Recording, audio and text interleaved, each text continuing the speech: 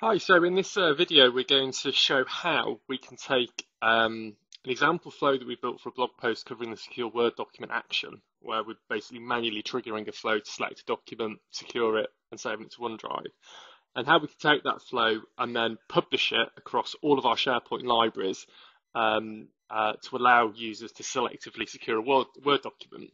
So it's pretty straightforward to do, but to do the sort of publishing across our entire SharePoint environment, we're going to need to use the Encodian Trigr product.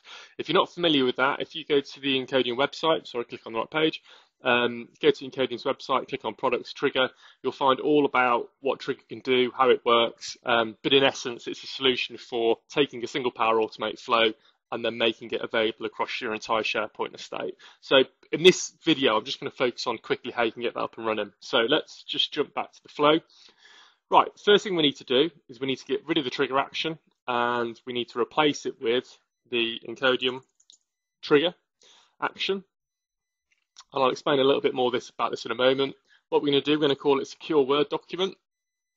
Perfect. Now, what's going to happen when this trigger runs, when it's invoked, we're going to need to go and get the file. So let's just find what we're looking for. We'll probably get file properties first. Just going to create connection in here. So for the site address field, just bear with me for a moment. What we'll do is we're just going to choose any site really, just choose one. So we'll take this demo site, we'll take documents from here, and we'll provide the item ID item, right? So this is just whilst we're configuring the flow. We're going to secure the Word documents. We need to go and get the file itself, get file content. And bear with me a moment while I scroll down. Get file content, there we go. Same principle again, we need to say PDF demo. We take a file identifier. There we go, identifier. So now we've got the file, now we've got the file properties. Really super simple. What we'll just do, ext, which is file name with extension. File content is the file content coming from the get file content action. We can set a password and we can set the protection type to secure Word documents. So whether it's only comments, only allow form filling, only allow revisions, but we're going to set this as read only and create file. We're going to put this into SharePoint. So we'll just delete this and we'll add a new step for SharePoint and we'll do update file, because we're going to update the existing file. Again, same principles. We're going to do PDF demo, file identifier, and file content. So coming back from secure Word documents. So let's have a quick recap. So we're saying when this flow is invoked, go and get the file property, go and get the properties for the selected file, go and get the file content, and finally secure the Word document and update the file. Now, in a real world scenario, you probably want to do some file extension checking, add some logic to handle those scenarios when an incorrect file extension has been selected, so on and so forth, and feedback to the user, email, so on and so forth. But I'm just focused on the infrastructure of getting this working within Flow. So selecting a file and running it. Now, at the moment, slight problem is that this is hard coded to this particular site, this particular library. So this is, if I'm in a different site in a different library, quite clearly this is going to fail. So what I need to do is you need to use the dynamic values coming from the Encodian Trigr action. So the site addresses I need to change to a custom value. I want to pass in the site address based on where I currently am. The same for the library name. I need to enter a custom value and I'm going to select the library name here. And then I just need to whip through the actions that do exactly that same process. So get file properties, we can use, bear with me, site address, where's it gone? Enter custom value, and we'll choose site address. We can clearly as well in the identifier, we can use the SharePoint identifier from get file properties. We could also use the one from in here as well. So file identifier, in fact, will do exactly that. File identifier. Securing the Word doc. That's all absolutely correct. Don't need to update that because we're just passing properties. And the last one, again, let's just put the dynamic values in here.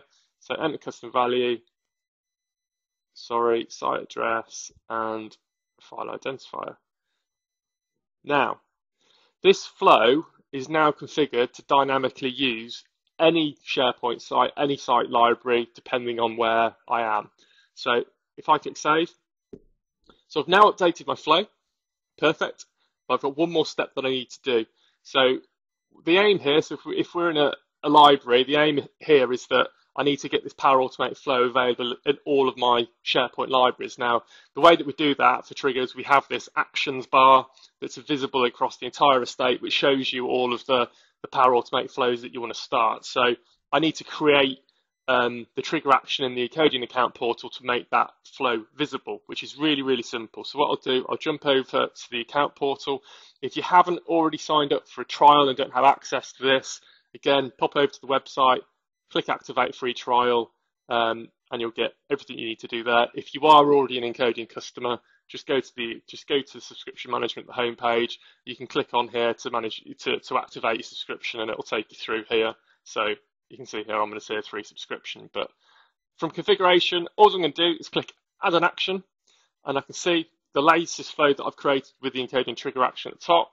So I'll just call this Secure Word Document. You can see that it's pulled it through. I could give it a description, a run message. Your request is, I can give it your request to secure the selected Word document has been viewed.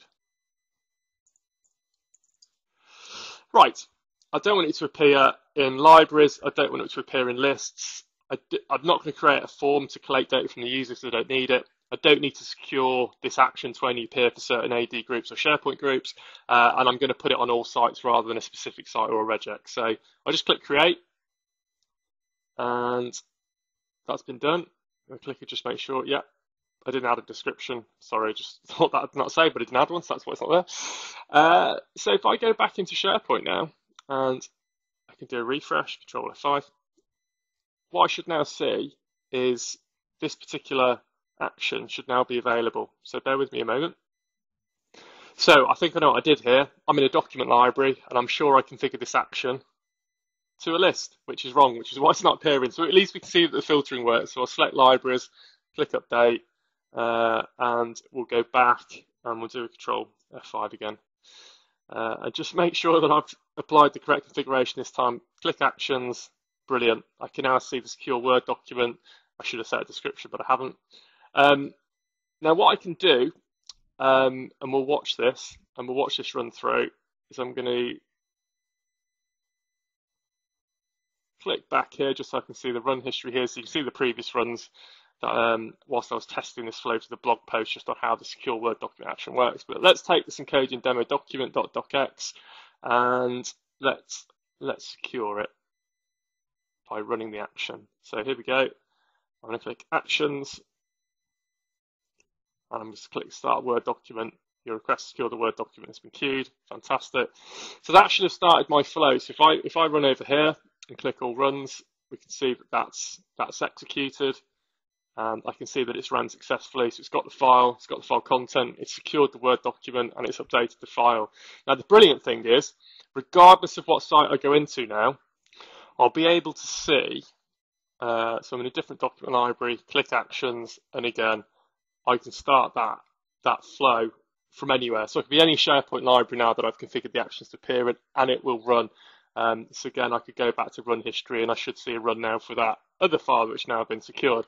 So you can see how quickly I can take an existing Power Automate flow, and then by using Trigr, I can create these actions where basically I map one of these trigger actions to a single Power Automate flow, and then I can conditionally make it available across the entire SharePoint estate. And it's quite clever because obviously we can use all of this sort of dynamic values that come from the Word document. Now, of course, I've set this up. There's very little handling logic in here. What happens if the user had selected multiple files, for example, then I'd need to configure this flow to handle that.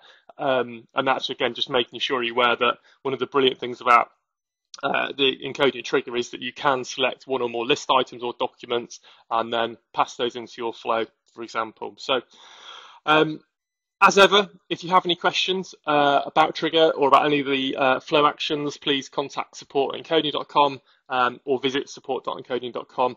We'd be delighted to help.